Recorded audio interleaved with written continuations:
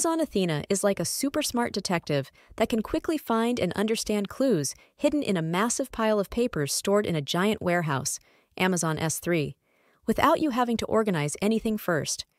You just tell Athena what you're looking for using SQL, a common language for asking data questions, and it gives you the answers right away, charging you only for the detective work it did.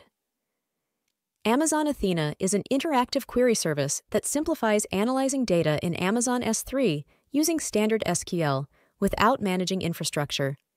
It's serverless, meaning costs are based only on queries run. Users point Athena at S3 data, define the schema, and query using SQL. This service is beneficial for quick insights from large datasets, like log analysis and ad hoc reporting, due to its simplicity and SQL use.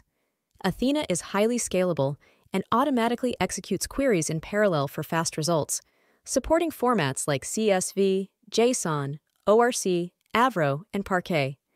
Its pay-per-query pricing model based on data scanned makes it cost-effective compared to services requiring data processing jobs. Integration with AWS Glue allows easy data preparation, and with Amazon QuickSight, data visualization and sharing are streamlined. Practice questions to test your understanding. Amazon Athena uses standard SQL to perform queries. Which of the following best describes its primary use case?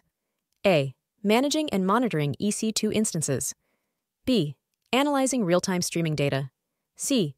Analyzing data stored in Amazon S3 using queries. D. Hosting web applications. Answer: C. Analyzing data stored in Amazon S3 using queries. What feature makes Amazon Athena highly scalable and efficient for data analysis? A. Its ability to host static websites. B. The serverless model that executes queries in parallel. C. Its integration with Amazon EC2 for compute resources. D. The use of Amazon RDS to store query results. Answer: B. The serverless model that executes queries in parallel. How does Amazon Athena ensure cost-effectiveness in data analysis? A. By providing free storage in Amazon S3 through a subscription model covering all AWS services. C. By charging based on the amount of data scanned by queries. D. Offering unlimited queries for a fixed monthly fee. Answer: C. By charging based on the amount of data scanned by queries.